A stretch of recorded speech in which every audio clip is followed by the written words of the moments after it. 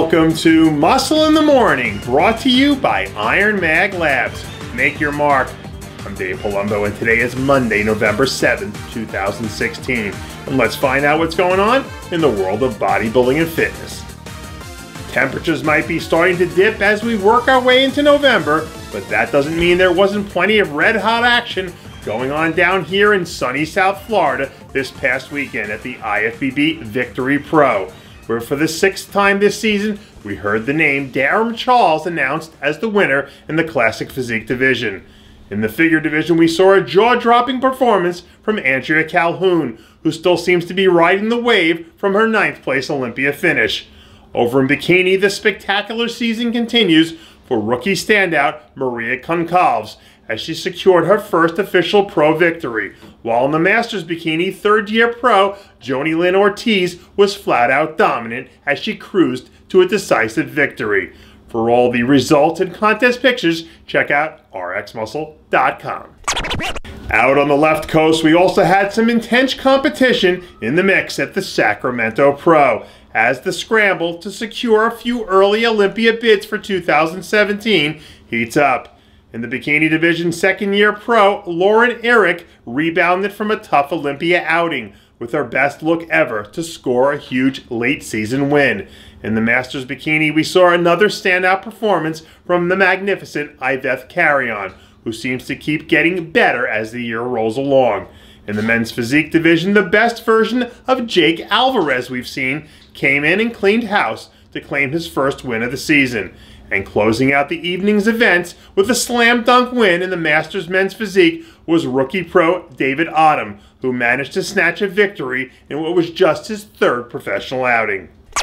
Down in Culver City, California, we had a good old-fashioned slugfest in the women's physique division, as some of the best in the business took the stage to square off in this year's Ultimate Warrior Pro. And after the dust finally settled on a day of intense action, it was none other than Kendria Judd Adams who found herself as the last woman standing for the second time this season. Finishing runner-up was a spectacular Jacqueline Abrams, who edged out a solid performance from third-place finisher Ladrissa Bonneville. Finishing in fourth was third-year pro Jennifer Jock Kahn, and rounding out the top five was California native Tanya Hooker, who delivered what was probably her best overall look of the season. If you happen to be a bodybuilding fan in the tri-state area who made their way out to this past weekend's NPC Eastern USA Championships, then I'm sure you're probably still grinning ear to ear after getting a chance to see Kai Greene take the stage as the evening's featured guest poser. One of the more entertaining posers in the sport took the stage in front of a packed house and dazzled the crowd in typical Kai Greene fashion, looking every bit of a solid 300-plus pounds in the process.